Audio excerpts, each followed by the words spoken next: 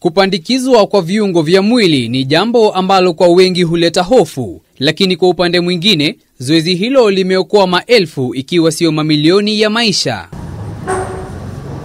Katika harakati za kutaka kujua zaidi kuhusu upandikizi, tunakutana na Samuel Karoki, ambaye hii leo alikuwa kiripoti katika hospitali ya Medihill ili kupokea dawa ambazo sasa ni mkondo wa maisha yake. Karoki anatueleza safari yake ya kuugua figo, matibabu na hatimaye kufeli na kupandikizwa. After my kidney failed, and I had to do dialysis.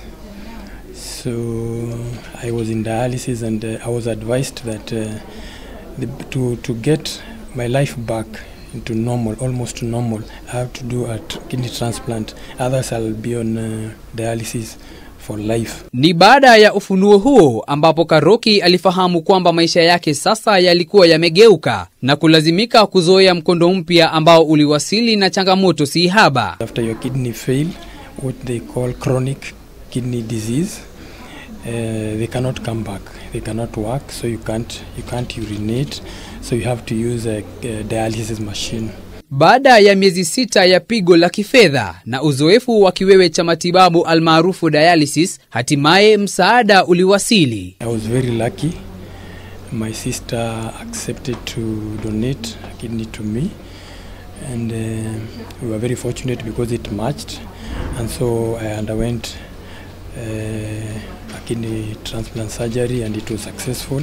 Miaka 9 baadaye, tukio la ajabu lilitokea. Kiungo alichopokea Karoki kikafeli, jambo ambalo lilimvunja moyo. Hata hivyo, dadake wa pili alijitokeza na kutoa figo yake ili kuokoa maisha ya kakake, ila maamuzi hayo yalikuwa magumu. Doing a second kidney transplant is not easy because chances of it failing are quite high according to doctors, because already your body has rejected one kidney, so it might also reject another one, especially from a relative.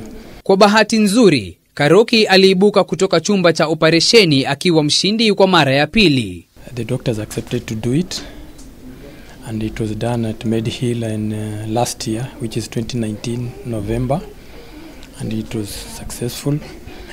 It was quite a process because the doctor said that to protect the new kidney, they had to remove the old kidney, which is also another surgery by itself.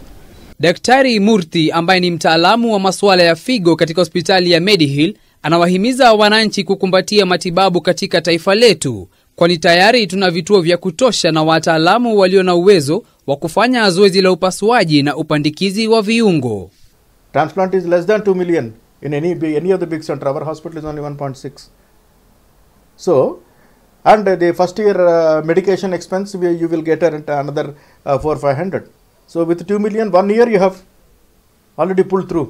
Daktari Murthy anasema kuwa uvunaji wa viungo vya mwili kutoka kwa wafu huenda ukawa ni suluhisho bora dhidi ya uhaba wa viungo hivyo, kwani huokoa maisha ya wagonjwa wengi.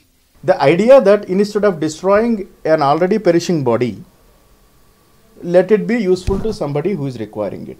The simple rule of life, even we are useful after death.